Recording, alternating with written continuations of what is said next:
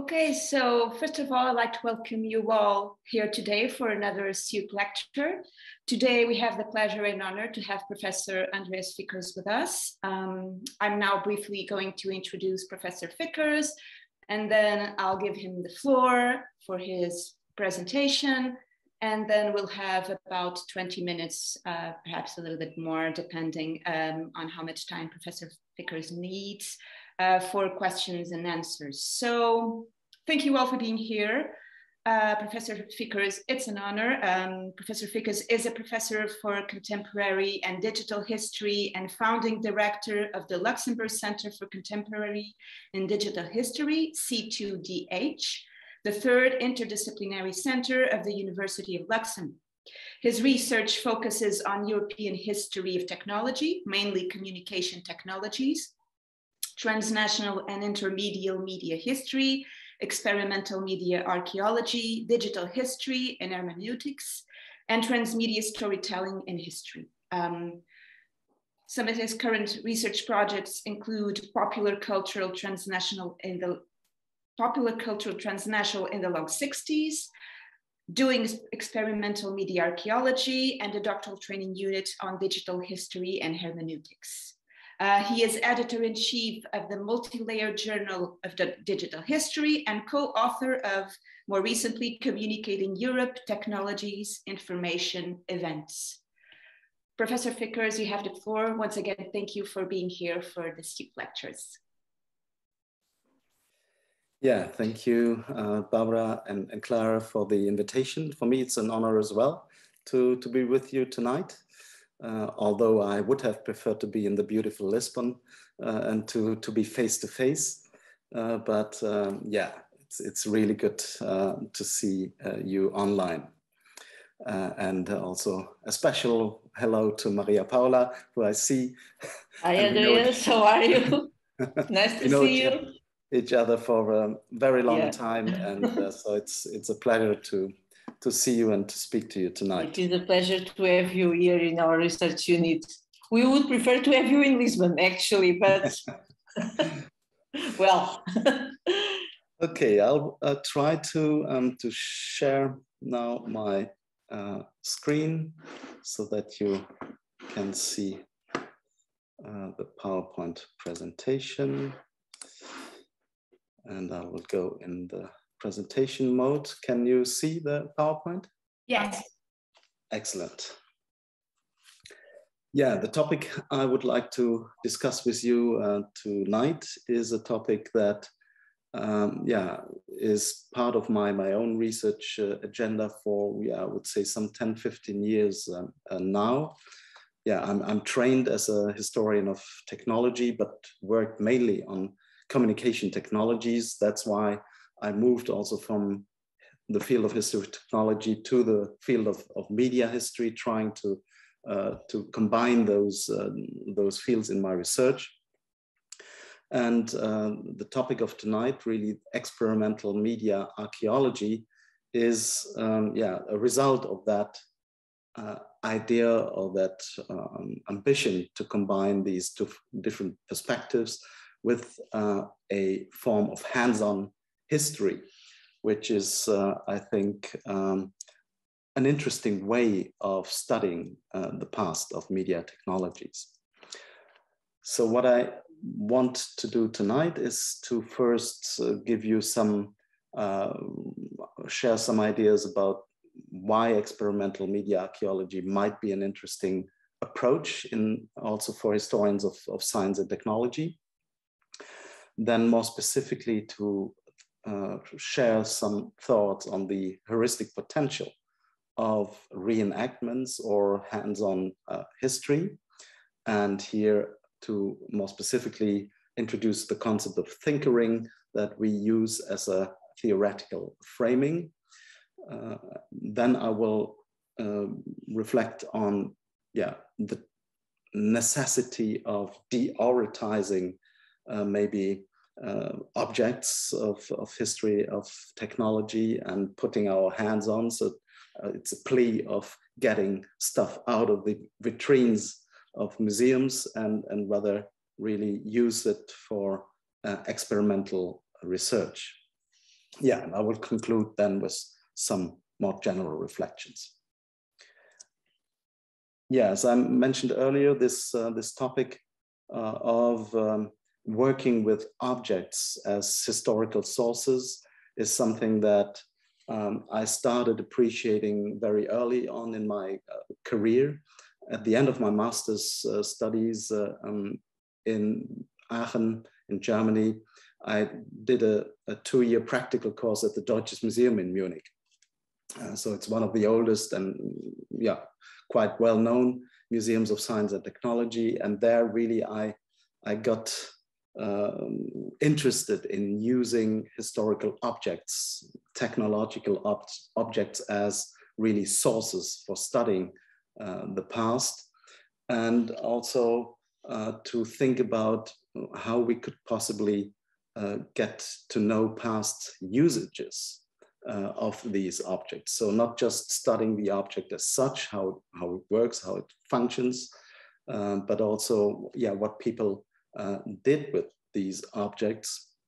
And as you know, this is probably one of the hardest things for historians, to reconstruct past practices or usages.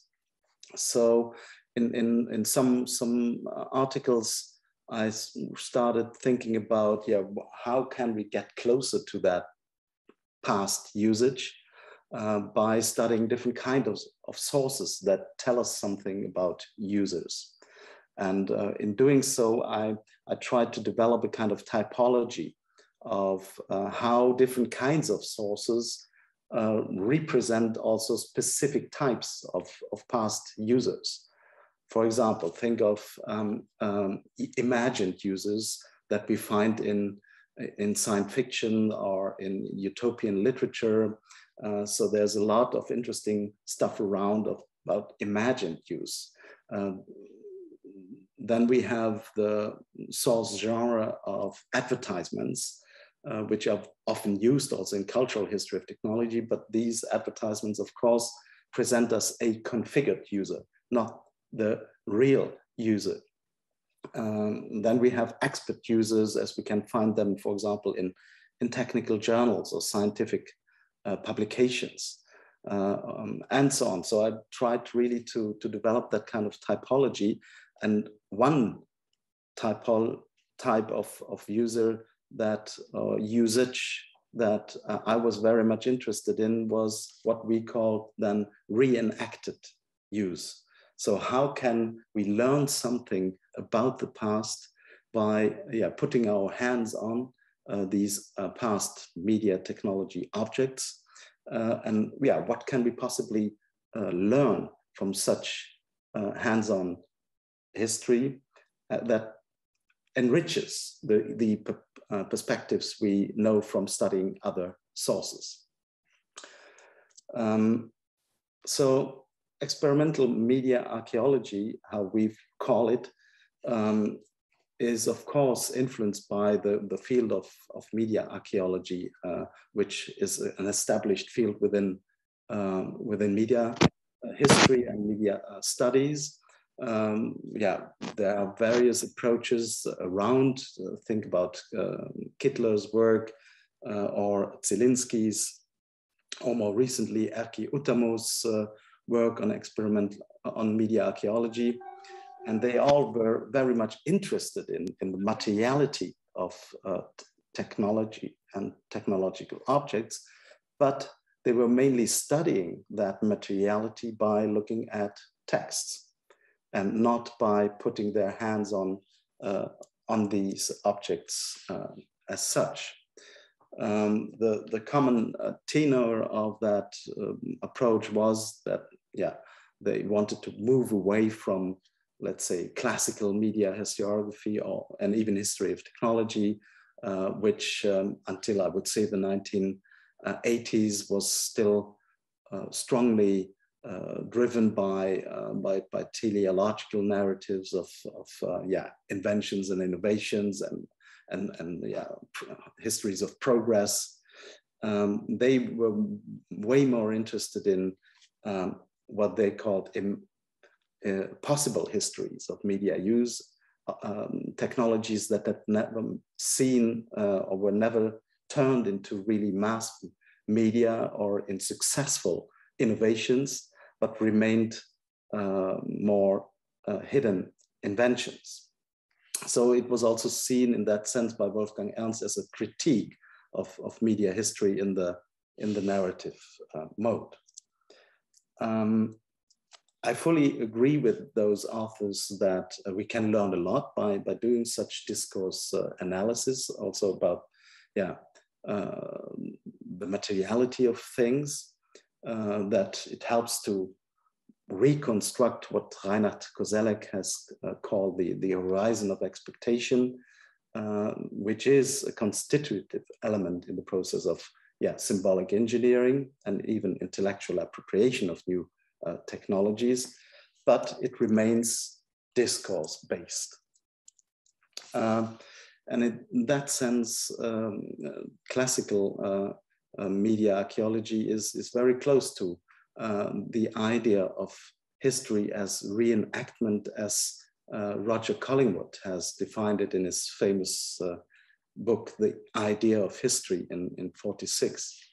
I will quote here: "Historical knowledge is the knowledge of what mind has done in the past, and at the same time it is the redoing of this, the perpetuation of past acts in the present. Its object is therefore not a mere object, something outside the mind which knows it.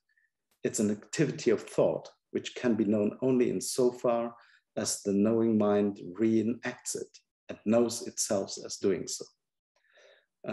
So for Collingwood, doing history is that kind of mental reenactment that brings us closer to the past, and that helps us to finally understand the past in a hermeneutic tradition.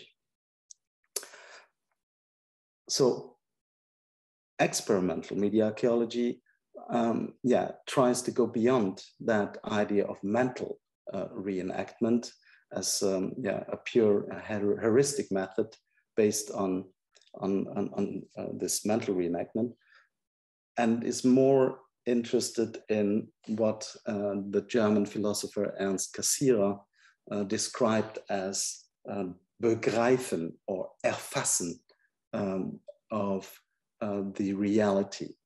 And I will read this quote in German. I'm sure that you're not familiar with the German, but it's really terms that are hard to translate in English. He wrote, "Alle geistige Bewältigung der Wirklichkeit ist an diesen doppelten Akt des Fassens gebunden, an das Begreifen der Wirklichkeit im sprachlich-theoretischen Denken und an ihr Erfassen durch das Medium des Wirkens, an die gedankliche wie die technische Form geben." So here, maybe the best translation of this idea of begreifen in German is grasping. And Cassirer says, if you want to grasp reality and also past realities, you have to do this kind of double act of grasping, one which is more theoretical, mental, and the other is really by studying the what he calls technische Formgebung, the technical forms or the physical reality. And that's by investing your senses and also putting your hands on. So experimental media archaeology combines this idea of reenactment as explorative mode of historical interpretation with what we call experimental mode of historical knowledge generation. So we want really to turn the historian not just have him as a mere observer of the past, but turn him into an active experimenter, and to also turn the archive into a laboratory for doing historical research. And I very much like here a book by the French philosopher and historian of science, Michel Serres, who in his book, The Five Senses, he has really developed a plea that we have to go beyond what he calls the prison of words and language to grasp reality. And he wrote that we need a kind of second tongue, and he uses the wonderful example of wine tasting to describe this. He says, yeah, generally you show your connoisseurship of wine when you produce nice descriptions about it. You can tell stories about how it smells and tastes. So it's the tongue that produces words, language that shows expertise. But he says we need the second tongue that tastes, that explores, and that keeps silent to really grasp other dimensions of reality. And this was for me really an inspiration also for doing the hands-on history. But yeah, this reads nicely. It sounds great, but how to grasp then the sonic, the haptic, the sensorial dimension of objects? And here we, the center also that you introduced, we really use that concept of thinkering as a kind of philosophy for what we aim doing. Thinkering is composed of tinkering, this more playful, playing around with technology, and thinking, the critical reflection on what technology means. And this combination, tinkering, that was introduced by Erkki Utamo in one of his writings, has really become a kind of, you could say, philosophy for what we try doing at the center. You have other terms that are close to that, for example, the term bricolage that was introduced by Lévi-Strauss, for example, or others, but we use thinkering as this term that really aims at actively co-constructing our epistemic object under scrutiny.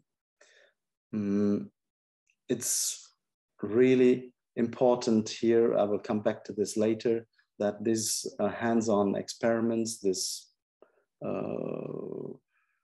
reenactments that we do have not the aim to produce a kind of authentic historical experience. This is by definition impossible, as we know. And so very often when people hear the term reenactment, especially professional historians, they become a bit allergic because it's, they think about this kind of festive stagings of battles or other things that are more related to theme parks and amusement parks, but not to serious historical research. But for us, reenactment means hands-on experimentation, which creates a different kind of knowledge, a kind of factual knowledge, Handlungswissen, that reflects the performative qualities of objects and the co-constructive role of the human and the object in interaction. And one of the main, I think, heuristic potentials of that is what we call the art of failure, because very often when you do these things, they don't work as expected. Things don't develop as planned. And I think this is an important also lesson you learn when doing hands-on history. And that brings you maybe closer to past realities, because very often technology fails. And this is something that is not so prominent in the historiography of technology. So this was really then how the project that I would like to talk a little bit about came to being, the so-called DEMA project, doing experimental media archaeology. It was a 3-year funded project by the Luxembourgish Research Foundation, FNR. with mainly two postdoc researchers. Here on the left of the photo, you see Alex Kolkowski, a postdoc from who worked a lot in the London Science Museum, a specialist in sound technologies. And then on the second of the right, Tim van der Heijden, a former PhD student of mine, who did his PhD on the history of amateur films. And he, in this project, focused on early film technologies. Stefan Krebs, the second from left, was together with me the coordinator of the project, and very recently on the right side, Christian Bleileven also supported us in organizing the final conference that we hosted like a month ago in Luxembourg. So this project produced, I think, a lot of interesting outputs that you can see on the website. So we have lots of videos also of the kind of experiments we have been realizing within the project. There are reports about workshops and activities. So if you're interested in this, please have a look at the website. And we got great support also from our advisory board. John Ellis, for example, from London, who did a fantastic project about television technology, how to produce television in the 1960s, or Laurie Emerson. She's running the media lab in Colorado Boulder based on computer technology. Erki Hutamo, is a quite famous media archaeologist, and Martin Leuperdinger, film historian, and Annie van den Uwe from Groningen, with whom I've co-authored quite some articles on the topic. So the result of this project will be published in 1 month. We have produced 2 volumes, one called Doing Experimental Media Archaeology Theory. This one I co-authored with Annie, because we have been thinking together for more than 10 years now about the more epistemological challenges of doing that kind of hands-on history. And the 2 postdocs, Tim and Alexander, produced the volume Practice, which gives lots of examples of how we planned those experiments, how we documented them, how we analyzed them, and what we can learn from them. So these 2 books will be published soon. What was important in this project was that we thought about different kinds of experiments. So we were very much inspired by the work of Hans-Jörg Reinberger, which you, I guess, all might know.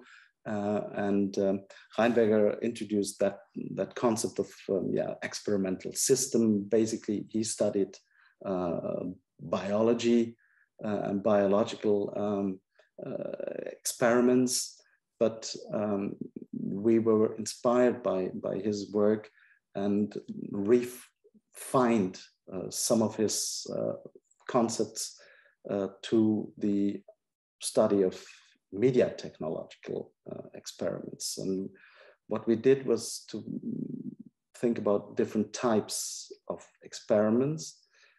First, what we call basic experiments, experiments that really focus on the physical nature or the technical functionality of a camera or of a recording device.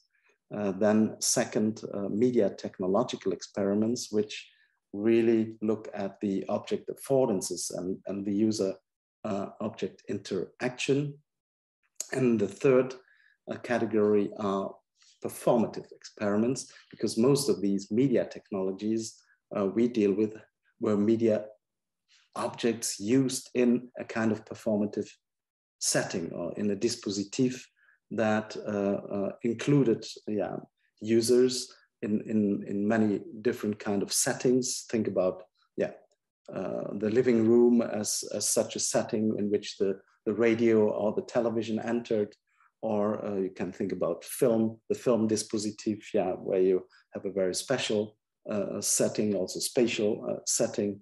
And yeah, these three kinds of experiments, we did them in a kind of systematic way during the project. To give you some examples for basic experiments here with our partners Karin and Ludwig Vogel-Binek, experts, they do for more than 30 years now performances also with the Laterna Magica.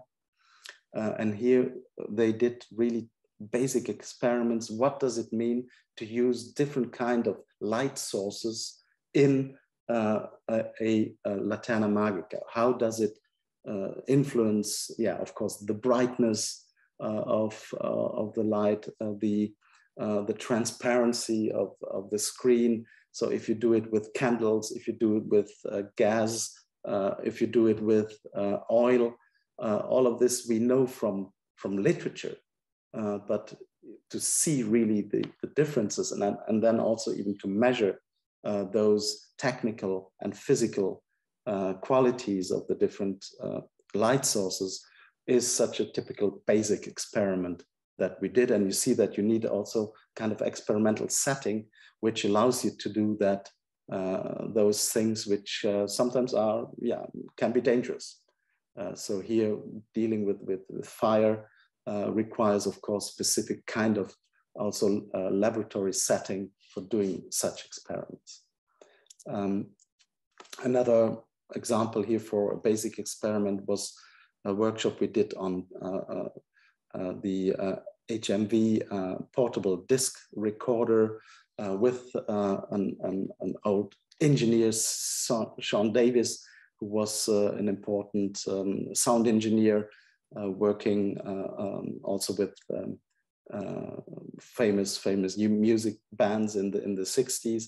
And so here you can see that it was really about measuring frequencies, measuring wavelengths, about the performative quality of such a recording device. Then we have the media technological experiments. And here what we tried to do was also to build replicas. To understand really the functionality of an object and the affordances by first deconstructing in a way the original. Sometimes, yeah, the original is so precious that you cannot really do hands-on experiments with it.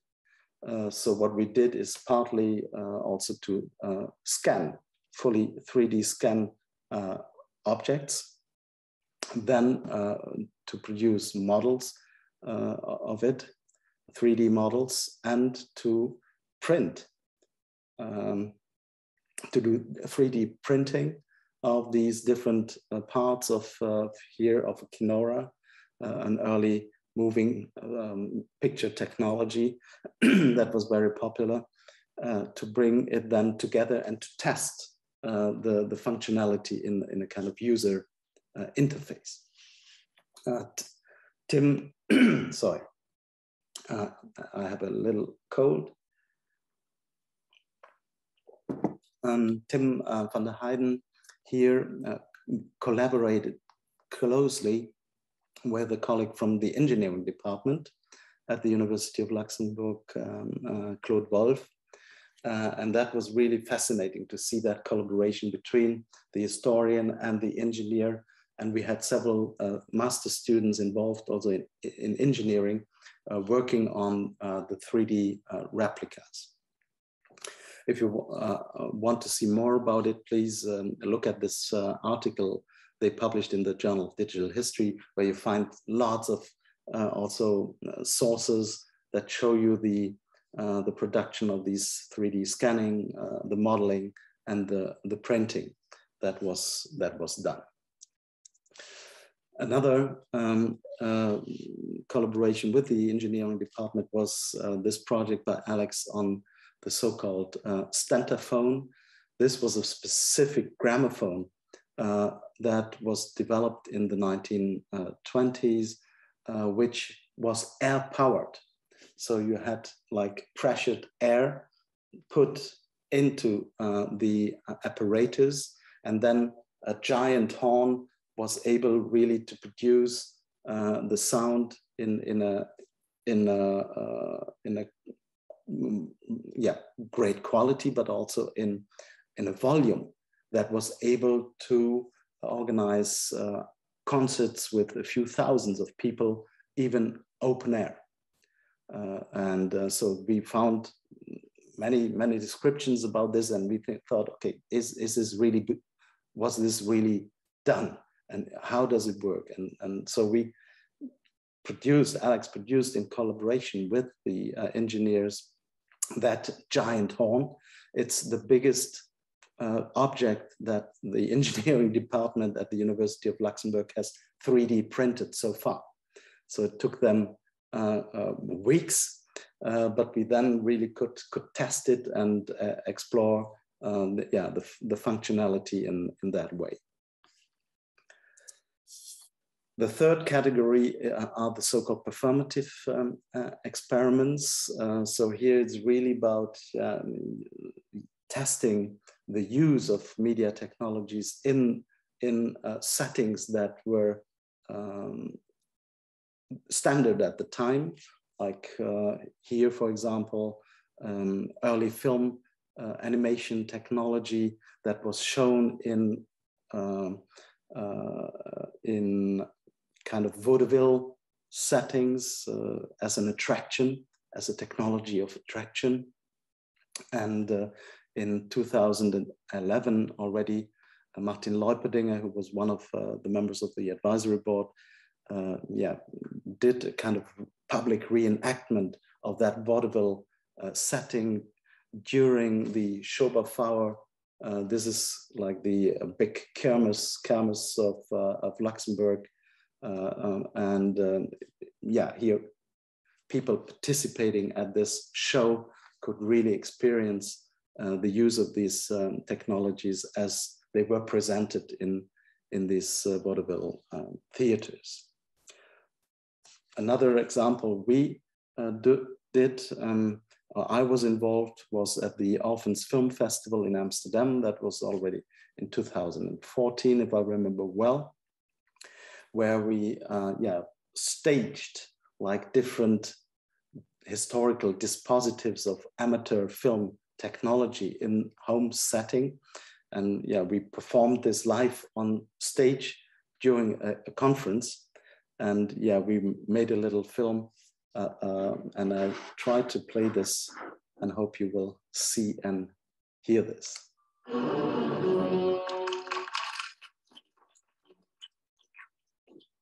Today, I would like to take you on a journey into the past, staged as a media archaeological experiment.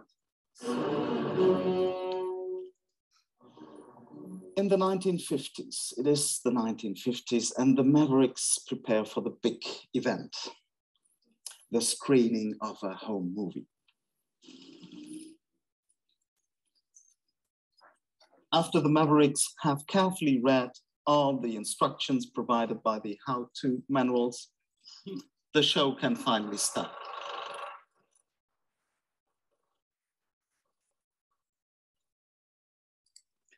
Oops, that was me, sorry. Staged as a... In the 1950s, it is the 1950s, and prepare for the big event, the screening of a home movie. After the Mavericks have carefully read all the instructions provided by the how-to manuals, the show can finally start.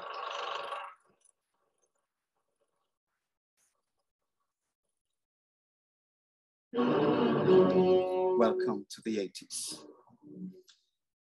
Anita is now a single mom, living with her 2 boys. Hey, I have another idea. Let's watch a home video. A nice home video. It's a beautiful one. Let me see. Ah, that's you. Okay, that's the good one.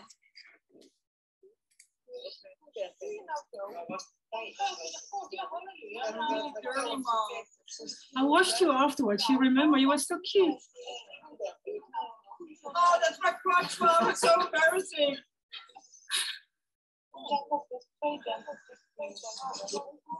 I don't want to watch it anymore.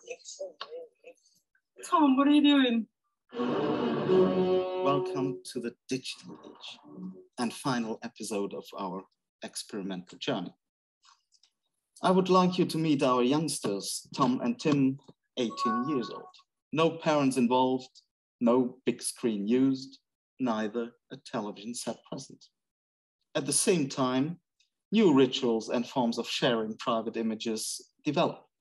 New forms of social communities emerge, and new ways of sharing or making the private public. It's hard to foresee how future generations of historians or archivists will recreate that simultaneity of making and screening, and how we will be able to explore or reenact this particular moment in time.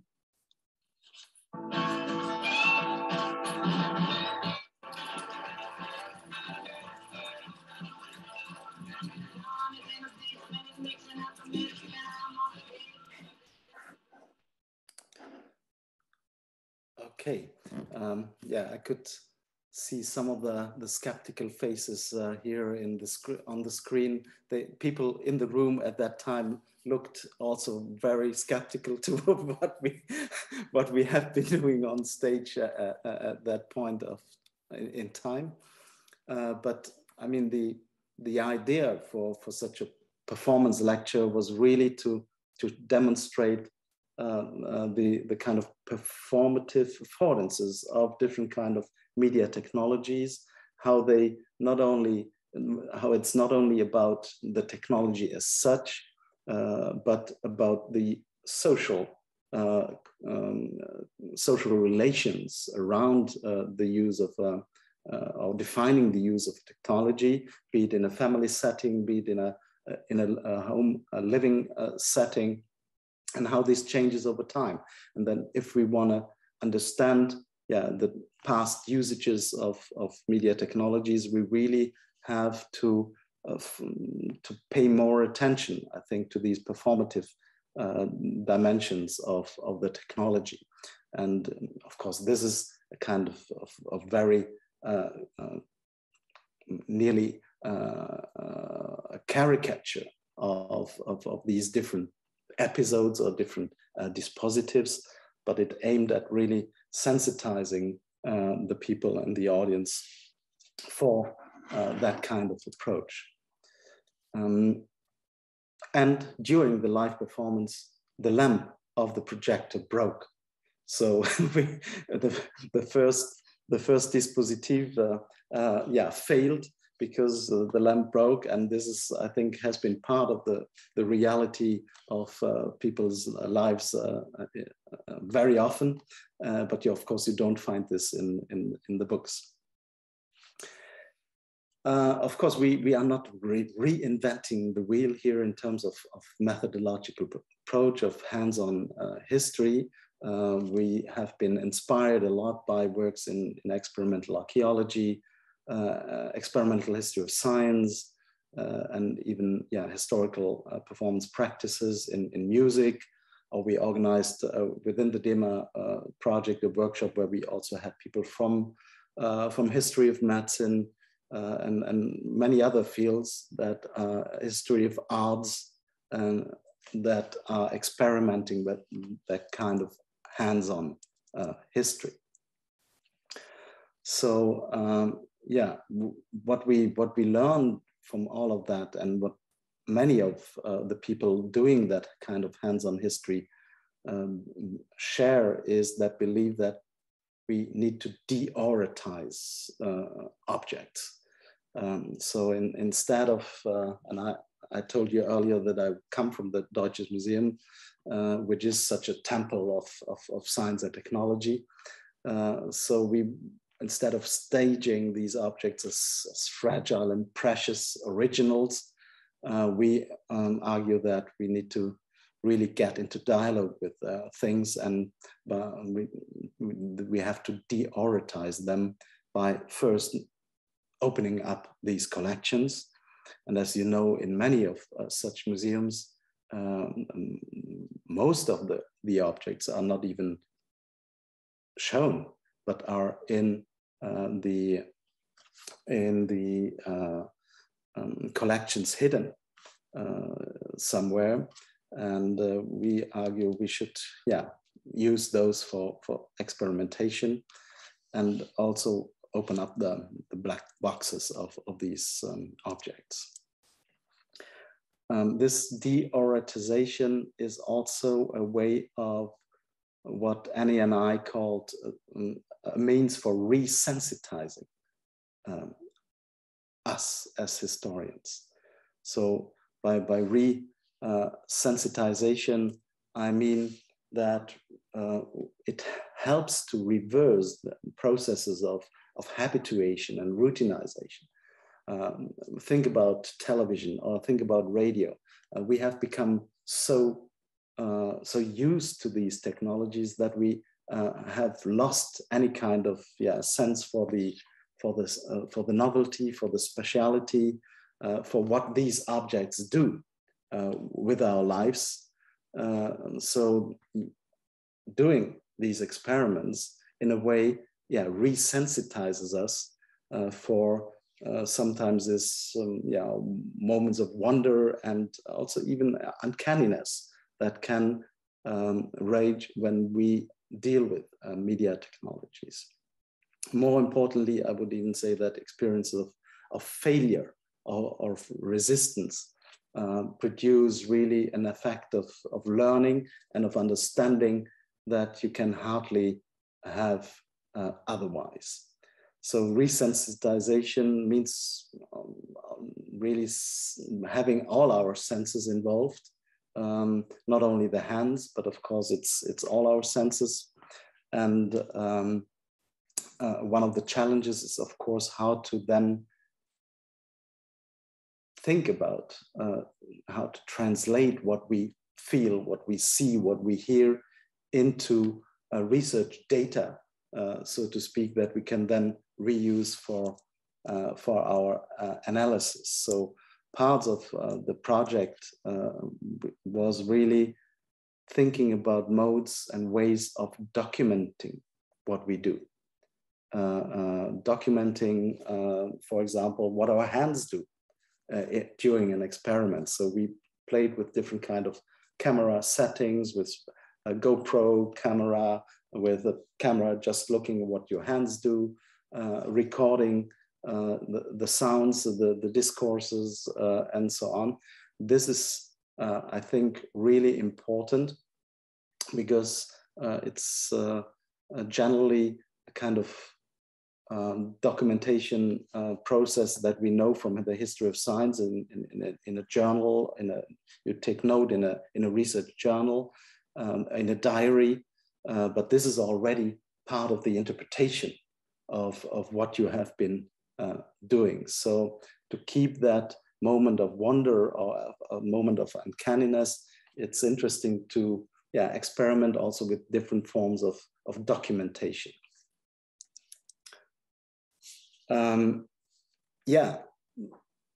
So it's inspired, as I mentioned earlier, by this work also of authors like Michel Serres or Merleau-Ponty, so the more phenomenological approach to take our senses serious. What it also does is, I think, that it changes the way we look at then the other sources we study.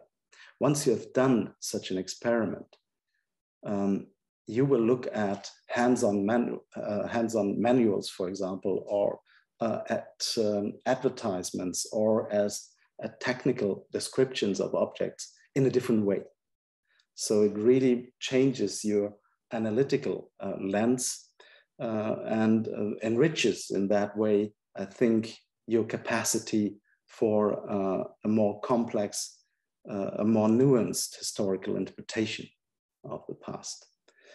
And as important as this, I think, is that it doesn't bring us closer to the past, of course. That's the big wish, of course, of all historians, to get as close to the past as possible.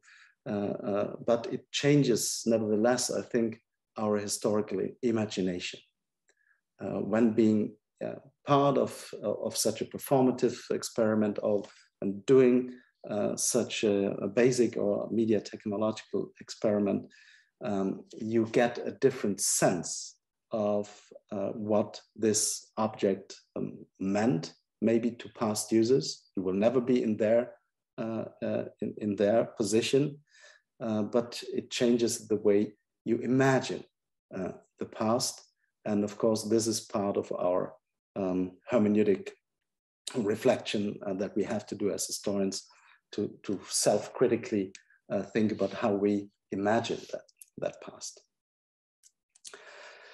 So I'll come to my conclusions, to wrap up with some somewhat general reflections why I think doing experimental media archaeology can be an interesting method, an interesting heuristic approach to do also history of technology or history of media. Again, it's not about staging or producing authentic historic experiences. This is by definition impossible. But the heuristic potential, I think, lies in the creative and playful engagement with objects. So the deoratizing, the learning that it produces, and the kind of sensorial engagement it allows. It produces a different kind of knowledge, factual knowledge. And yeah, in the book that I wrote with Annie, of course, we talk a lot about this concept of implicit, tacit knowledge, gestural knowledge, that has been discussed also in the field of history of science, and how yeah, we can translate this to what we do in the field of media history. I think the experience of failure is maybe one of the most important lessons learned when doing this hands-on history. It immediately, yeah, destroys many of the success stories you know by having read the literature or by having studied advertisements or any kind of other imagined user sources, and it sensitizes you for the many problems, the resistance, the also necessity of maintenance and of repair that is included in the use of media technologies. Yeah, as I said earlier, it changes maybe our historical imagination and adds another interpretative layer in the production of our narratives. DEMA, in this broader context of experimental media technology, I think what we could add to the existing literature is to reflect more systematically on different kinds of experiments. So one experiment is not another, and one should carefully think about what kind of experiment one aims to do, and what the possibilities, but also the limitations are in these different modes of experimentation. So this is something we try to do quite systematic. And I think this is also one of the values of the second volume by Tim and Alex, to describe I don't like the term best practices, but lessons learned for planning, for organizing, for documenting, for interpreting such experiments. And that's linked to the next point, also to see the value of this for educational and for pedagogical purposes. So we have been including such experiments in the classroom, in teaching. We did quite a lot of public performances, and I think hands-on history is a great way of engaging also larger audiences with what we do.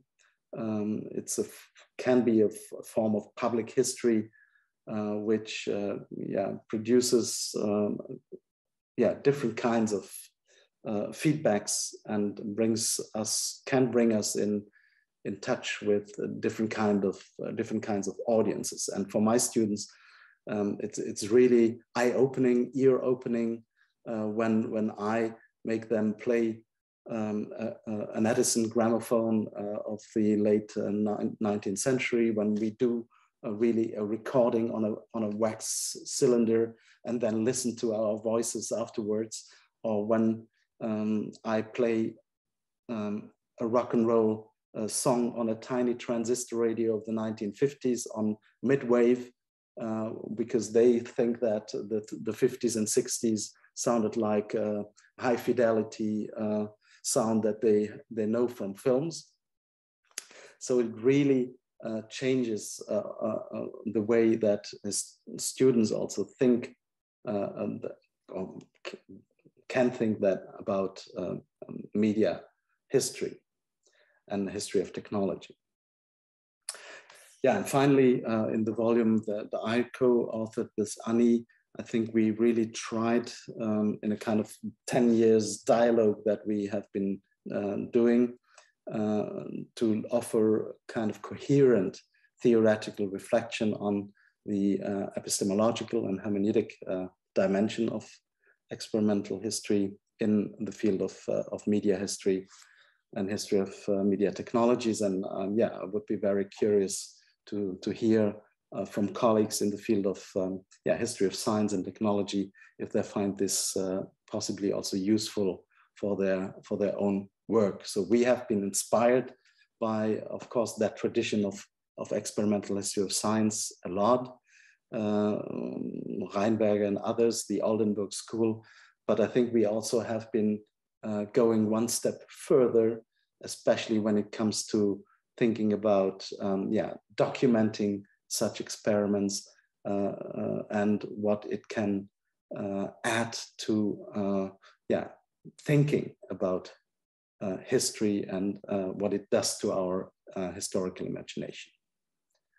So thank you very much for your attention. I hope I wasn't too long, and I will stop sharing so that you can, or I can see you.